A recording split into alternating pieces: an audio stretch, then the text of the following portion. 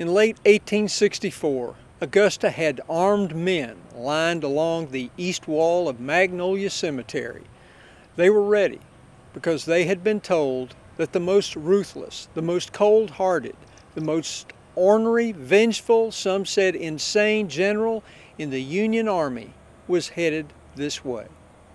That general, of course, was William Tecumseh Sherman. He had just whipped the rebels around Atlanta, leaving the city in flames.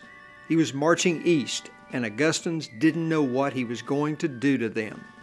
Well, now we know. He ignored us, but for many years, no one knew why. Then, Augusta Chronicle editor Pleasant Stovall sent a message to Sherman and asked. And in what could be the most famous letter to the editor ever sent to the Augusta Chronicle, Sherman answered in October 1888. Why, many had asked for almost a quarter century, had the dastardly Yankee general not attacked the city of Augusta during his famous March to the Sea? Speculation led to many theories.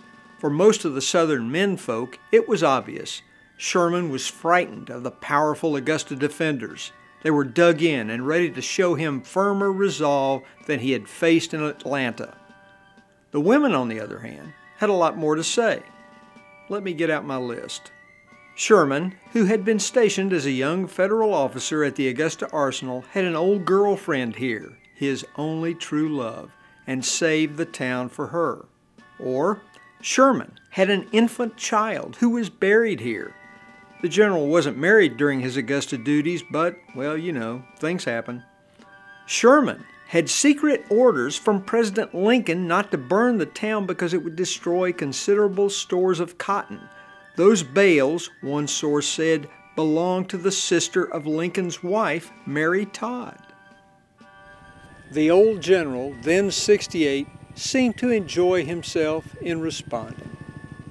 Basically, the old war horse said he didn't attack Augusta because he didn't have to.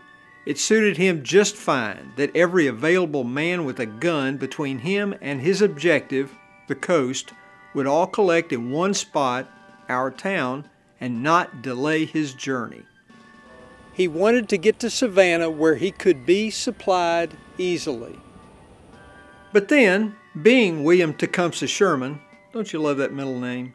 He offered to correct the oversight if anyone in Augusta felt neglected. He said, if the people of Augusta think I slighted them in the winter of 1864, they are mistaken. Or, if they think I made a mistake in strategy, let them say so, and with the President's consent, I will send a detachment of 100,000 or so of Sherman's bummers and their descendants, who will finish up the job without charging Uncle Sam a cent. The truth in these incidents come back to me in a humorous vein. So I guess he told us, and he got the last laugh too.